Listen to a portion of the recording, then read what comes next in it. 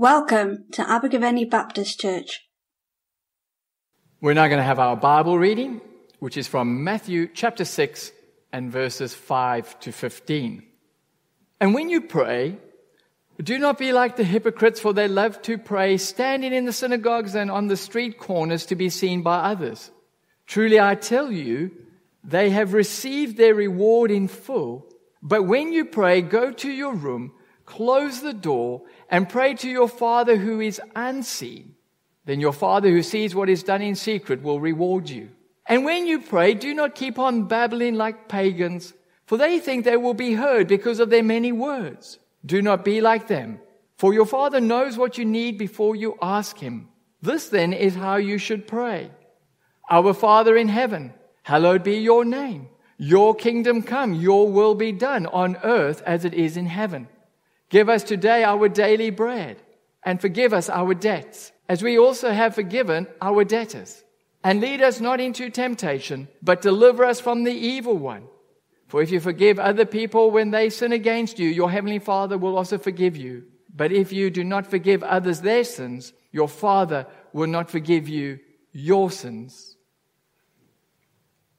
Well, we're continuing our series through the Lord's Prayer, where we're looking at the Lord's Prayer line by line. And last week, we looked at Matthew chapter 6 and verse 10, which says, your kingdom come, your will be done on earth as it is in heaven.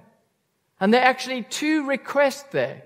Firstly, your kingdom come, and then secondly, your will be done. But they're intimately connected, and so we looked at them together last week, but we focused more on the line, your kingdom come, and this week we're going to focus more on the line, your will be done. But that's not entirely accurate. As we've seen, all of these requests have both a global dimension and a personal dimension. So when we pray, hallowed be your name, we are praying that all people all across the globe would hallow God's name, that they would worship God, that they would adore God, that they would treasure God more than anything else. A global dimension. But we also praying, when we pray, hallowed be your name, we also praying that we would hallow God's name, that we would worship God and adore God and treasure God above anything else in our life. A personal dimension. So there's both a global and a personal dimension. And last week, we focused on the global dimension of your kingdom come and your will be done. On God's kingdom breaking into the world and overcoming evil through love and establishing God's kingdom, God's rule and reign on earth. The global dimension. But before we can see God's kingdom breaking into our communities and our nation and our world, we first have to see God's kingdom and God's will breaking into our life. See, that's where it starts. It starts with God's kingdom and God's will being done in me, in my life. That's where it starts, and that's what we're going to be focusing on today. Now, I used to think this was a prayer of resignation. You know what I mean?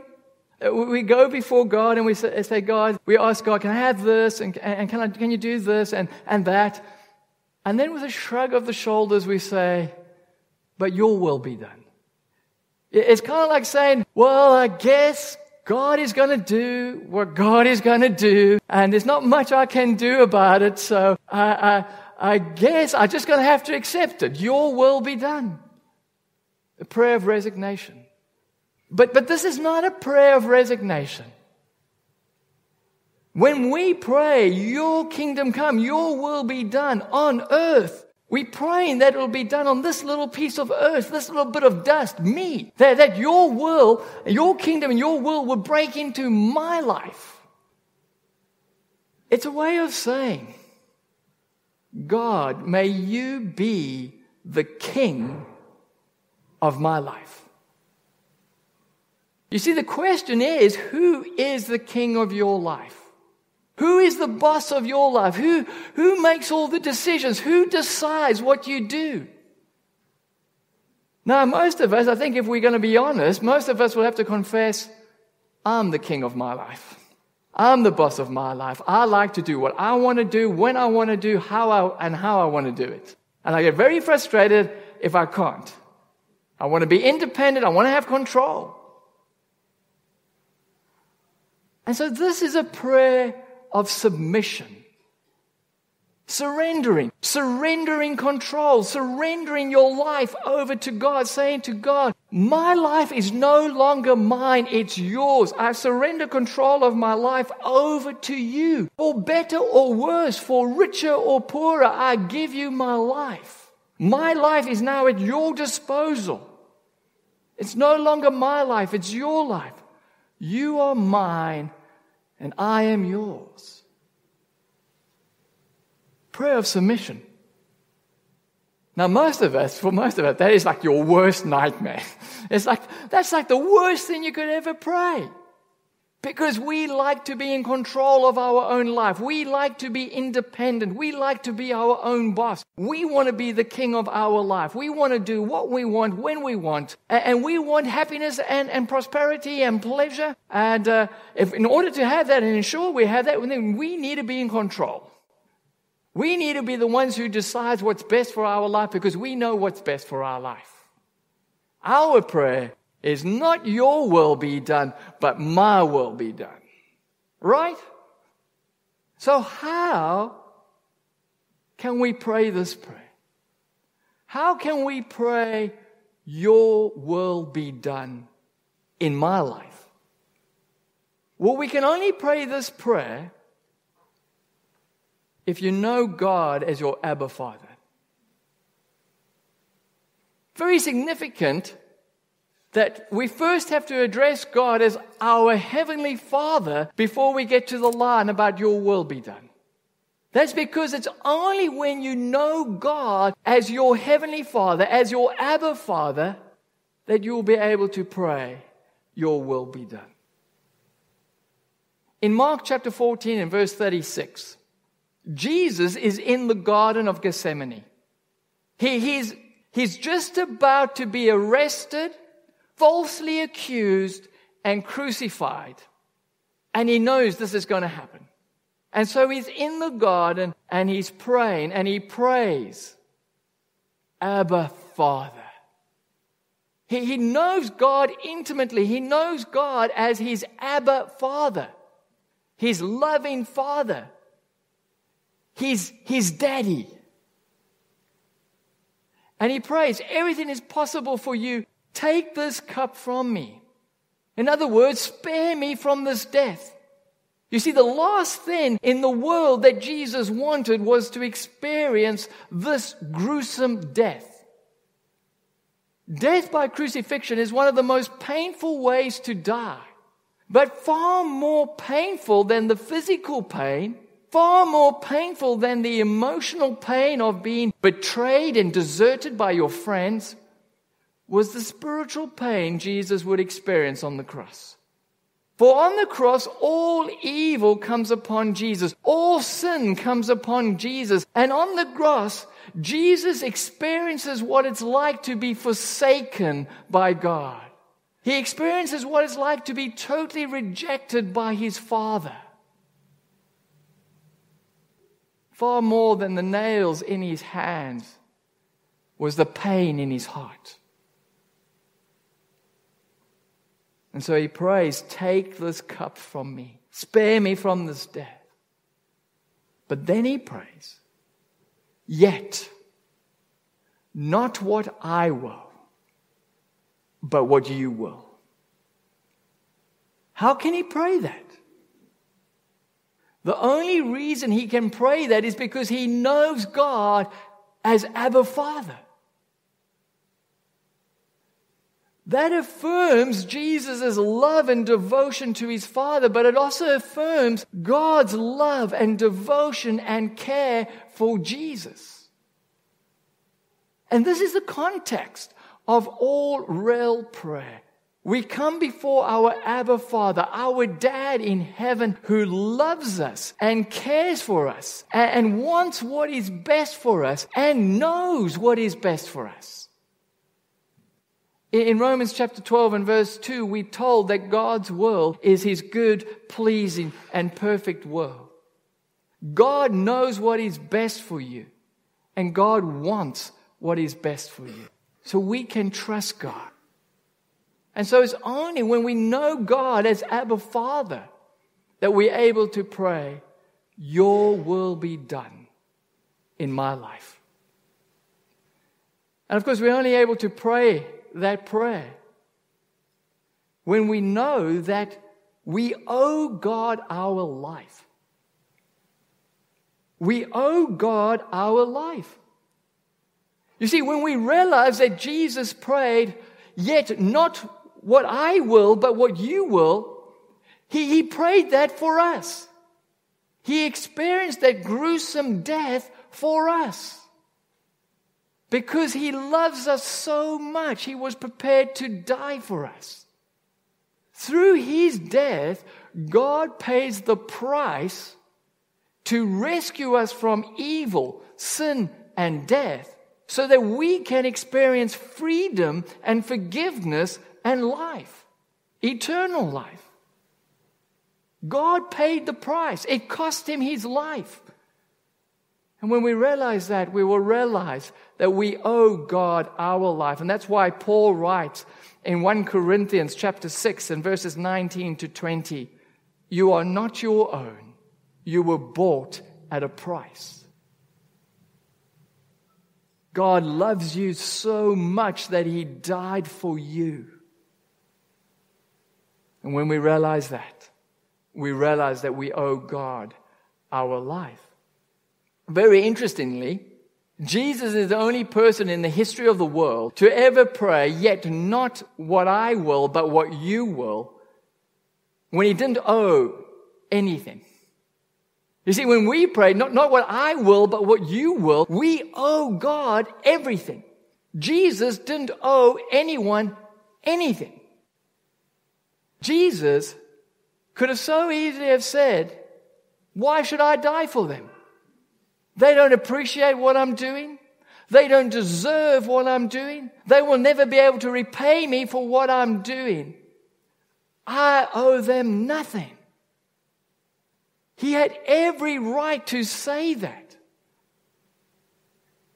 But because He loves us, because He loves us so much, He prays, yet not what I will, but what you will. And He dies for us. He dies for you. And so we owe Him everything. Praying, your will be done, is the heart of all prayer. Surrendering is the heart of all prayer. It's the purpose and the point of all prayer is to come before God and surrender to His will. Now, so often we think the purpose and the point of all prayer is to get God to surrender to our will. To get God to do what we want. We think the point and the purpose of all prayer is for God to align His will with our will. For God to say, oh, all right then, not my will be done, your will be done. We think that's the point of prayer. But the heart of prayer, the heart of all prayer, is aligning our will with God's will. There's an alignment of wills. Our will becomes in line with God, and that's only achieved when we wrestle with God in prayer. In Mark chapter 14 and verse 36, Jesus pleads with God, take this cup from me, spare me from this death. It's more of a struggle. It's more of an argument than a request. He's demanding. Everything is impossible for you, God, so take this cup away. Jesus is effectively saying there must be another way. There must be another way to provide forgiveness for these people where I don't have to die and nobody has to get nailed to anything. And what we discover here is there's this argument. God is having this argument with himself. There must be another way.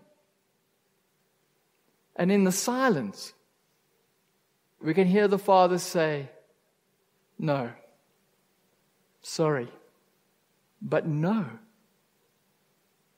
There is no other way. It's not possible. There is no other way. The only way we can deal with sin and evil and still have a relationship with people who have evil in their heart is to die for them.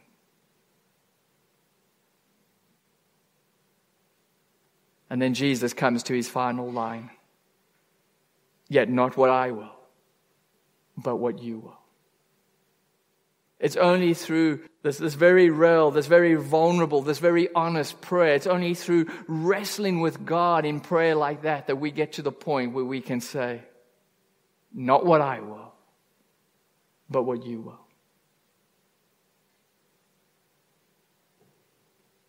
It's the heart of prayer. See, prayer is not about changing God. It's about changing us. Prayer is not about changing circumstances and situations. It's about changing us. So often, when I'm facing a very challenging situation, a very difficult situation, and I'm bringing it to God in prayer, more often than not, it's very rare that the situation will change. Normally what happens is I change. I experience peace.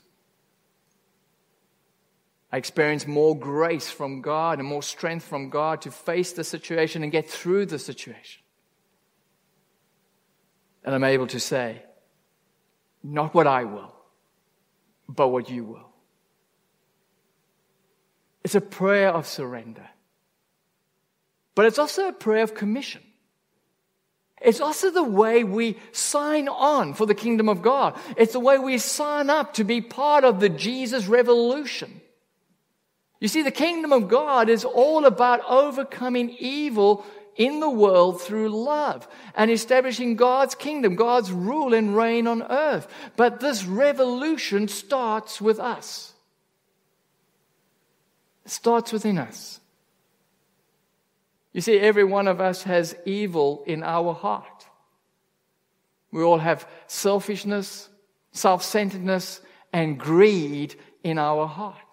We constantly want more and more. We constantly want our way. We want everyone to do things our way. We want our will to be done. We have evil in our heart.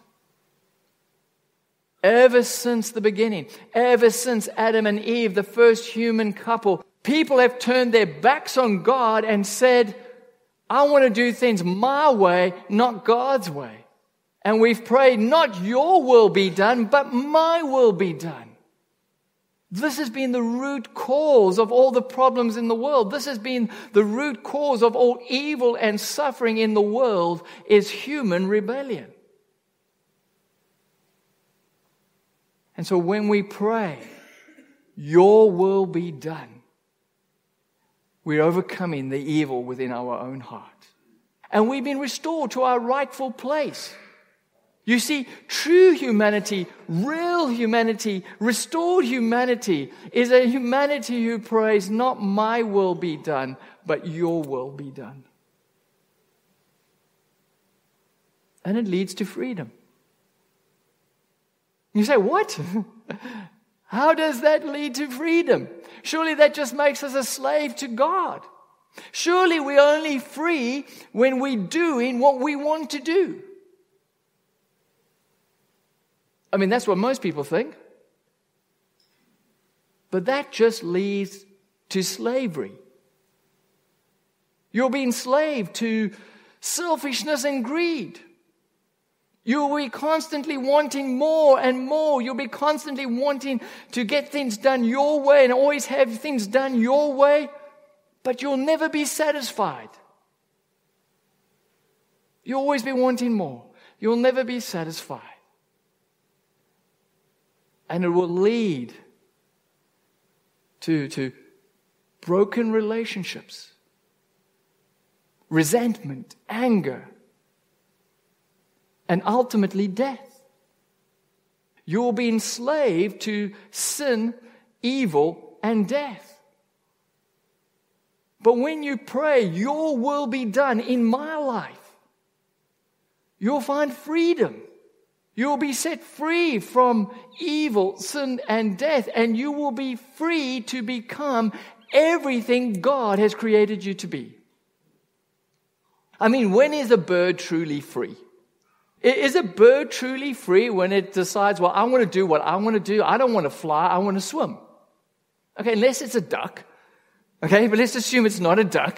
Okay, let's assume it's an eagle. Is an eagle truly free if it decides, well, I don't want to fly. I want to do whatever I want to do and I want to swim? Is it free? Of course not. It'll be a lousy swimmer. It'll drown. It's only free when it's free to do what it was created to do. It's only free when it's soaring in the sky. And it's the same for us. We're not free if we just doing whatever we want to do. We're only free when we're doing what we were created to do. And we were created to know God as our Abba Father and to do His will. To say, your will be done in my life. That's what we were created for. That's when we're free. And it leads to life. And Jesus says in Mark chapter 8 and verses 34 to 35, whoever wants to be my disciple must deny themselves and take up their cross and follow me. For whoever wants to save their life will lose it, but whoever loses their life for me and the gospel will save it. Deny themselves means saying, not my will be done. Taking up your cross is about dying to self. It's about saying, I no longer live, but Jesus lives through me. It's about saying, I no longer live for making money and being prosperous and pleasure or for recognition and status or popularity or anything else. I'm not living for that anymore. I'm living for Jesus. Most people think that, well, that's terrible. That sounds awful. Dying to self. That sounds terrible. That's because we're hedonists. We think the most important thing in life is seeking pleasure and happiness. And that unless you're seeking pleasure and happiness, you will never be fulfilled. And so we constantly wanting to have a nice car, a nice job, a nice house, all the latest gadgets, going on exotic holidays and having the most fashionable clothes and the like. Because if we don't have all of this, if we're not seeking this life and pleasure and happiness, we'll be miserable. But Jesus says whoever wants to save their life will lose it. Whoever seeks after pleasure and happiness, whoever seeks the hedonistic lifestyle will lose their life. You will never be satisfied. You will be miserable. And ultimately you will die. And you can't take your money with you. You will lose your life. You see, Jesus doesn't say, blessed are those who hunger and thirst for pleasure. If you're hungry and thirsty after pleasure, if you're trying to seek pleasure and happiness, you will never find pleasure and happiness. You will always be miserable.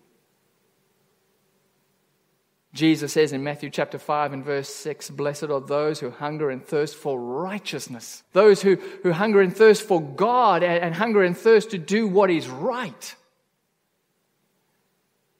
Those who deny themselves, take up their cross and follow Jesus. They will find life, real life. Now, this doesn't mean you're going to have an easy life. It doesn't mean you're going to have lots of money and prosperous and everything's going to go great. No, Jesus doesn't offer us or promise us an easy life. Far from it. Denying yourself, taking up your cross and following Jesus is not easy, but it's extremely rewarding. It's the most rewarding life. And ultimately it leads to eternal life. It also leads to making a difference for the kingdom of God. That's why it's so rewarding, because it's got eternal consequences.